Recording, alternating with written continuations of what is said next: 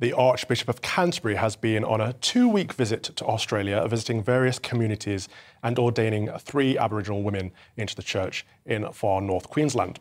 It follows the Global Anglican Future Conference, creating an extra provisional diocese in Australia called the Diocese of the Southern Cross, as opposed to the Australian Anglican Church, over fears the established church has strayed from Jesus' teachings. Well, I'm honoured to have Archbishop Foley Beach in the studio with me today, Archbishop and Primate of the Anglican Church in North America. Your Grace, thank you very much for joining us. Could you please run us through what is this extra province that's been set up in Australia and what's the purpose of it? First of all, thanks for having me. It's great to be here. Great to be here in the UK. Wonderful.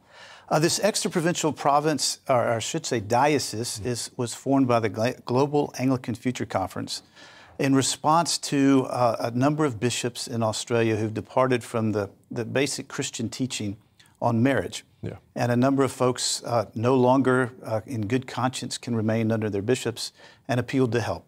And so we have provided a bishop, the former Archbishop of Sydney, Glenn Davies, to be the bishop of this new diocese. And we're seeing this happen all over the world, aren't we? We're seeing similar situations in Canada, in North America. And is it that GAFCON are providing, say, a lifeboat to people that want to remain Anglican but feel the church has left them behind?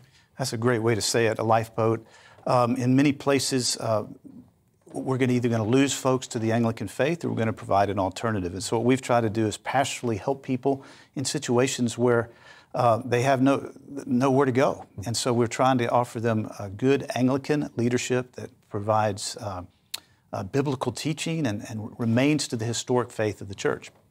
How big is the communion? The Anglican Communion, it depends on which numbers you use, but I like to go with the conservative ones, which would be about 80 million. And the GAFCON, or Global Anglican Future Conference, represents about 60 million of those 80 million Anglicans around the world. Right, so it's a majority of Orthodox Anglicans Absolutely. communing with each other. That's fantastic to hear. What are the options over here in the UK?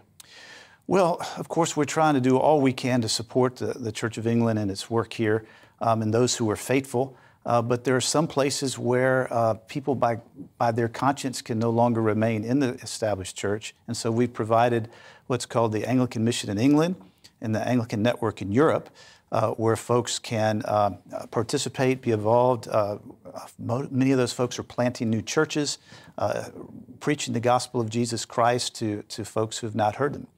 Well, let's talk a little bit about why that's important, because we saw this week that the Archbishop of Canterbury has named the new Dean of Canterbury Cathedral, who is a man in an active homosexual relationship, homosexual marriage, I believe, which of course goes against Christian teaching, goes against Orthodox doctrine, therefore pointing the direction of the church in the wrong direction.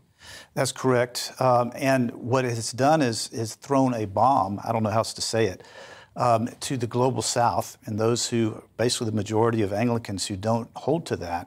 The mother church, the mother cathedral of the Anglican Communion has now has a dean in this situation. And in essence, he's closed the door to those folks around the world who have said this is the mother cathedral. He doesn't realize, to use an American term, it's like slapping them in the face. Yeah. But is this not a wider issue? Because the new person who's the Archbishop's Secretary for Appointments, Stephen Knott, is also in an active, open homosexual relationship. So the person who's selecting bishops for the Church of England is going against Christian doctrine and Christian teachings. Is that not the start of the slippery slope? It's very much so. And of course, the Archbishop of Canterbury has said that he holds to traditional teaching, but he's surrounded himself with people that don't. So it's creating a lot of confusion around the Anglican Communion. Do you have hope for the Anglican Communion? I do. To see what's happening around the world, the excitement, the passion, even though so many of the provinces are going through such difficulty with whether it's the after effects of COVID or famine or war or persecution, yet their faith is so vibrant, they have no hesitation in sharing about Jesus Christ as their Lord and Savior and the importance of having Him in your life to transform your life and to give you assurance of eternal life. Hear, hear. And what does it mean, Father, to be Anglican? To be Anglican means that you are rooted in the historic teachings of the Reformation as the English Church received them. Absolutely. That's probably a simple way to say it. Now, I usually end the show on the collect for the week, but I understand you wanted to say a prayer today. I think it's only fitting, Your Grace, if you read the prayer today. Very good. I also have a prayer book I'd like to give you. This is the 2019 Book of Common Prayer, published by the Anglican Church in North America. Let us pray. Gracious Father, we pray for your Holy Catholic Church. Fill it with all truth, in all truth with all peace. Where it is corrupt, purify it. Where it is in error, direct it. Where in anything it is amiss, reform it. Where it is right, strengthen it. Where it is in want, provide for it. Where it is divided, reunite it. For the sake of your Son, Jesus Christ, our Savior. Amen. Amen. Thank you very much, Your Grace.